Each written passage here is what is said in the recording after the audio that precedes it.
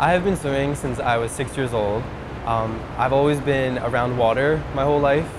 Just been one of those kids that just hung around the pool. It's kind of a pool rat. A big motivator for me to swim would have to be the team aspect of it. Swimming is a unique sport in the sense that you can accomplish many things individually, but all your individual successes come together as a team. I swam together with Todd for years. We swam together at the Ridley YMCA. We swam together at Ridley High School. We were captains together in high school. He was always a leader by example. He always made every lap, every practice. He was dedicated to our team. He's dedicated to this team, and he really loves the sport.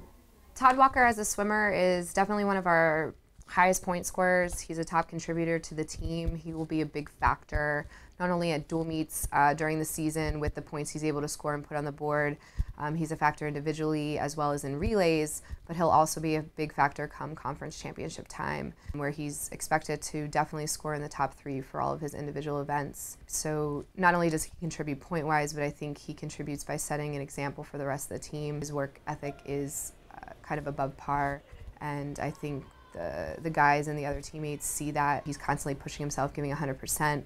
He's quick off the blocks in the morning when we do some sprint stuff, but he's right back at it in the afternoon. So I never have to worry about the level of effort he's putting in. So this past summer I trained with my old club team, the Ridley area YMCA.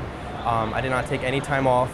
We trained really hard this summer. I trained purposely this summer just so I can come back better than ever this season.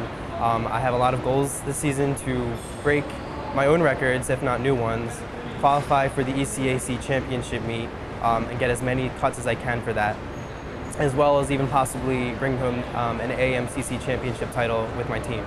I think he will actually do better than even he thinks he's capable of. So I see it from him now. He's sprinting well, he looks great in the water, and he's only going to progress from there as the season goes on.